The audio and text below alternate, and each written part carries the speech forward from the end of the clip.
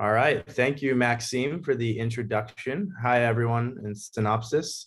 My name is Brian Gallagher. I am one of the co-founders of Partija Blockchain. So that's what we're going to talk about today is Partija Blockchain and what our project is all about, what we specialize in, and some of the amazing use cases that we're bringing to the market. So just to start, Partija Blockchain Foundation is based out of Zug, Switzerland.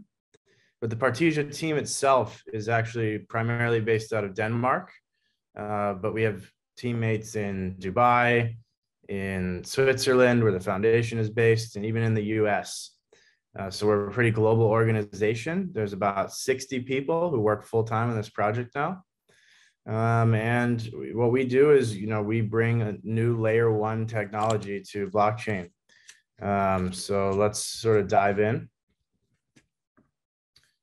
This is just sort of historically, how the world and, governance systems have evolved, and where we're headed, at least in our opinion, is, networks and cryptographic enforcement.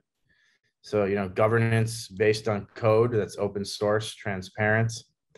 And I think that, Partija blockchain plays a role in that because we bring sort of privacy technology onto blockchain that enables dozens of new use cases that typically couldn't use a public blockchain, which allows for,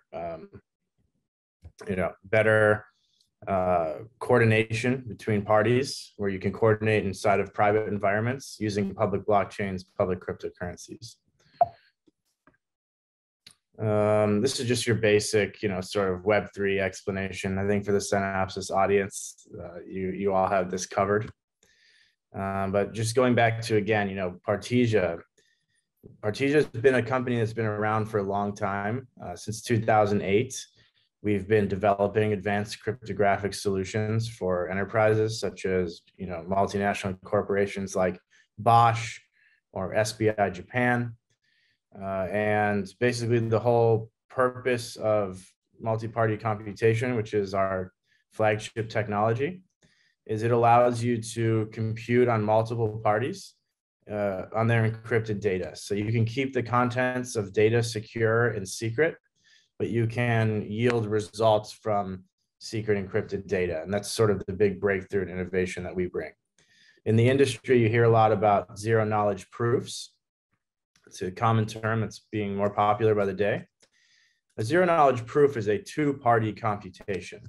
So you and your friend can share a secret with each other.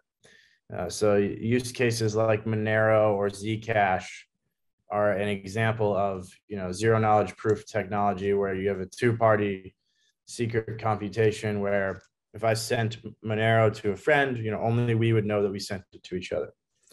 But what we bring, we term zero knowledge computation, and it's multi-party computation. So we can have multiple parties sharing secrets. And, it's not just a true false output. You can get any results from the secret computation. So the team is super credible. If you research Partija and its co-founders, you'll see that, we have basically been in the field from a research perspective and then development perspective since the 80s when Ivan Damgard is one of the co-founders. First started his research into MPC and, had already contributed to the Merkle-Damgard hash function, which is a very popular cryptographic protocol that's, sort of the underpinnings of a lot of cryptographic technology that blockchains are used or, based on today. We are at a good place now. We decided to do the public protocol to bring MPC and blockchain together in 2018. And now we've, established a Swiss foundation that took 15 months to get the approval from the regulator. And we've raised $53.5 million from some top tier crypto investor firms. And we actually just deployed our mainnet. And then in this month of June 2022, you're going to see some private smart contract capabilities, the zero knowledge nodes coming to the network. So if you buy and stake MPC tokens, you can run 3 different types of nodes. So we'll get to that. But the zero knowledge nodes, which allow for multi-party computation, those are coming live this month. This is just a bit more of the history of the project. I kind of just talked about it, but here it is visualized. But there's 3 core areas of our layer 1 that are innovative and make our technology superior to the competition. We've talked about privacy and zero knowledge nodes, multi-party computation. No other layer 1 chain has data privacy built into the protocol itself, as well as the smart contract layer. So it's a big innovation we bring to market that allows for some incredible use cases like supply chain coordination, private stable coins that are still auditable. So you can audit, it's auditable privacy, so that you can run private environments and keep transactions secure and private, but you can still have full audit capabilities for regulation. So the interoperability that we bring with our bridges, this is based on MPC and secret key sharing schemes, which is much more secure. You can kind of think of it as the open source decentralized fireblocks. So when assets or data move across chains using our bridge, these assets are managed in a more secure way, using MPC technology. Then there's scalability. We address scalability by building sharding into the protocol. So you have sharded transactions on Partija blockchain. So what that means is, if you were to stuff 10,000 transactions at once onto the Ethereum network, I'm sure a lot of you have experienced the gas wars, where if you pay more, you can skip the line and get to the front. But you're basically still pushing all those transactions through one single door. With sharding, it's essentially you're able to open multiple doors and spread the transactions out across shards. So we've developed that, and it's live on mainnet already.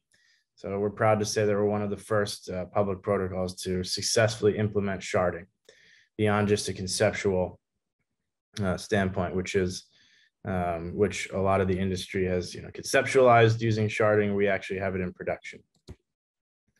This is a bit outdated now. We've raised a bit more money than you see on this slide, but these are all the features that we bring. I just kind of went through them. So how does the token economy work? It is unique. And what I mean by that is our node operators are not rewarded in our native currency. So we don't inflate our supply to pay node operators, and we don't have a fee model that deducts MPC tokens from transactions and pays the node operators. You actually buy our tokens and you stake them to run the nodes, and we're a multi-chain network. So you're bringing currencies onto the chain. We call it bring your own coin, BYOC. So you bring other currencies like Ethereum or USDC or USDT or Bitcoin, and you actually pay for network transactions using other liquid currencies. So our node operators are essentially running like a decentralized MasterCard or Visa network, where different transactions are happening in different currencies and they're netting the fees in said currency. This is a really unique model. It doesn't put sell pressure on our token from the node operators who need to liquidate. And it kind of keeps our token locked as collateral in the staking environment. So node operators, running BYOC nodes, which is the most sensitive node operation, because you're doing cross-chain asset transfer, which is where a lot of the hacks and problems we see in this industry occur, is on that cross-chain level. So that's what our token's used for. We call ourselves a layer 1+2 because we offer layer 2 privacy for other networks. So what we knew coming into this project is that we can't go out and just tell everyone, hey, we're a new layer 1. You've been building on another layer 1 for the last 4 years. Completely switch over to us. It's just not realistic to expect everyone to want to make that migration right away. So what we do is we offer privacy across chain. So you can deploy a private smart contract by staking MPC tokens and putting it on the Partija blockchain. And then you can link it up to your existing dApp on another network, like our recent partnership with Polygon. So Polygon devs have access to our zero knowledge smart contracts. And we also partner with Emergo, one of the co-founding developer groups at Cardano. So that's how we built a network effect into our architecture. That's what you see here in this image as well. These are the 3 types of nodes I mentioned. You have your basic Baker nodes facilitating your regular transactions. You have your zero knowledge nodes. This is where you do the MPC and multi-party computation. You can coordinate on private data in a private environment. Then your Oracle nodes is where you can run cross-chain transactions and to make the most money from your node. These are just more advanced graphical charts about what the job of a Baker node does and how it works. You do the same here with this chart for zero knowledge nodes. So maybe you can play this back and study the chart if you're interested in the technical architecture and diagramming side of the project. So these slides are useful. And here's your BYOC Oracle node. And it shows how you can bridge assets from Ethereum to Partisia blockchain and then back to Ethereum. And actually, if you look at this chart, you'll notice at the bottom, epoch 1 through 6. Something else unique we do is when you move assets and data across chains using Partisia blockchain's bridging technology, we actually segregate assets into epochs. So we don't allow the accumulation of risk into one giant pool, but rather we segment it into epochs. So let's just give an easy to understand example. Every 100 ETH that comes across the chain onto Partisia blockchain across the bridge, it would fill into epoch 1, and then we open epoch 2. So it would actually make a hack on this network much more difficult because the hacker would have to hack into each epoch separately to drain assets rather than just hacking the bridge once and taking everything that's inside. And so we've architected and developed with security as a first priority. Here's just some initial benchmarking against some of the other layer 1s. As you can see, we do about 1 cent a transaction. People say, well, Solana's, 0.0001 cents. Well, that's why they get DDoSed all the time, because it doesn't cost anything to spam that network. We've seen that be a pitfall of EOS, and now we're seeing that be a pitfall of Solana, where it's been going offline pretty regularly due to the spamming of the network. Our TPS is also based on how many shards we're running. So right now we're running 3 shards. Every shard we add can reliably add about 1,000 transactions per second. So, very valuable to have dynamic sharding and be able to scale up your network. And then if you just kind of look down the list, you'll see there's some things we do that other people don't, which is MPC as a service, private smart contracts, bring your own coin, being a multi-currency network. So we're really excited about all these innovations that we bring and how the developers can adopt it. The go-to-market is a 3-tiered approach. So the connecting existing networks is our most valuable go-to-market because we're bridging privacy to Polygon, Cardano. We have several of the other top networks coming next. So there's a nice network effect built in there where the devs can leverage our technology without any switching cost. So that's one go-to-market.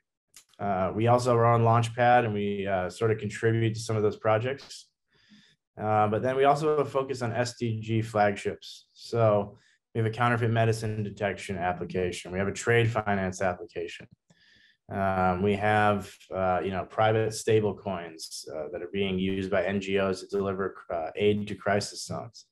So where our branding is kind of headed is that our technology solves major economic and social problems.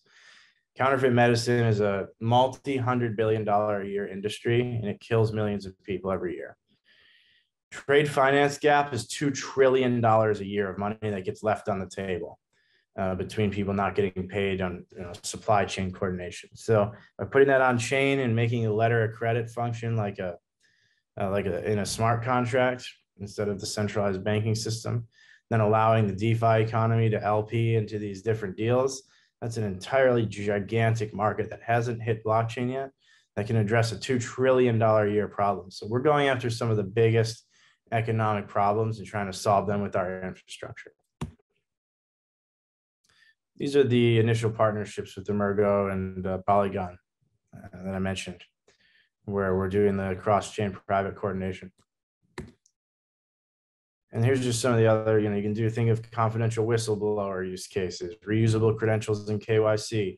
Better internet search is the name of a DApp that's coming where you can get paid for your internet searches. All your browser history can stay local, not on a central server like Google or Facebook.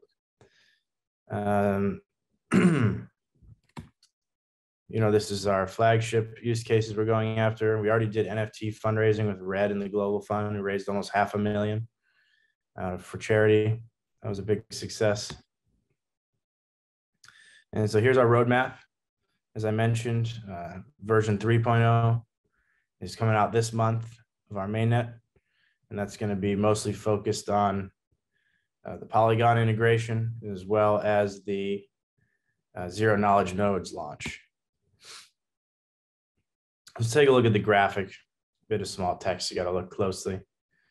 But you can kind of see all the different features we have planned all the way until 2025. This is a long-term project. All of our people who bought in are on 4-year quarterly unlock from the private sale. So everyone's in it together for the long haul. These just have more to do with our different types of applications we built. So, we kind of focused on the internet search engine I mentioned with a dApp called Better Internet Search. It's a really cool use case. Instars.com is social networking on chain, where you can claim your identity or your Twitter account and pair it to your public key. Then you can tweet essentially, but you can tip coins or earn coins for participating. Off exchange matching, so like kind of dark pool technology, matching, bids and asks across different platforms without having to show them. So you eliminate wash trading and spoofing from markets. Huge use case. And then, you can really do much better financial fraud detection. So we're working on a big use case in this category, as well as cybersecurity with the Cyber Peace Institute to sort of alert when hackers are coming and do a better sharing of private data across different platforms. This is the use case I mentioned where you can have auditable private eCash. So we're working on some pilots with some big NGOs and central banks to get a private stablecoin network running so that, you think of the banking system. When I send a bank wire, you send someone else a bank wire.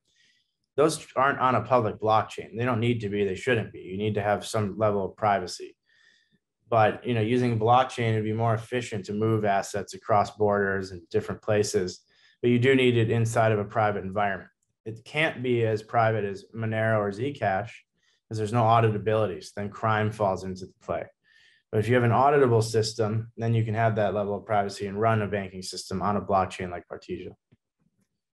And then just to finish here, our tokenomics, we sold about 35% in the pre-sale. We've sold 5% of what will be sold to the public over the next few years. So about, at the end of the first, I believe, 4 years, half the supply will be vested. These are some of our biggest partners. So red.org is a very famous charity co-founded by Bono and Bobby Shriver. We just did the NFT auction with them, did a great job raising money for charity. KuCoin Labs participated in our early contribution round, as well as Emergo from Cardano. But if you look at this list, you'll also see some other huge names. P2P Validator is one of the biggest delegated staking validators in the entire crypto economy. They have a few $1 billion in staked assets. And that's it. So just go to Partija Blockchain to learn more. I want to give a special thanks to the Synopsis audience for tuning in. And thank you for taking the time to hear about Partija Blockchain.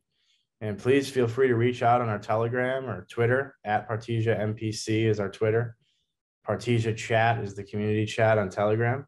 But you can get all our links from our website as well, partijablockchain.com. Thanks, everyone.